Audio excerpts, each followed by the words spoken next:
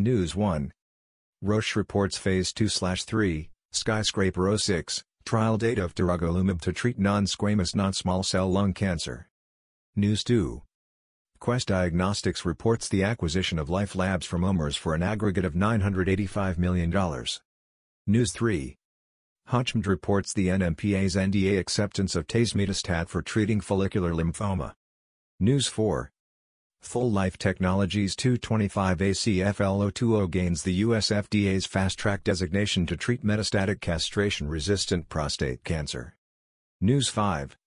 Ascentage Pharma obtains an option payment of $100 million from Takeda. News 6. Medigene receives Chinese patent for MDG-1015 to treat various solid tumors.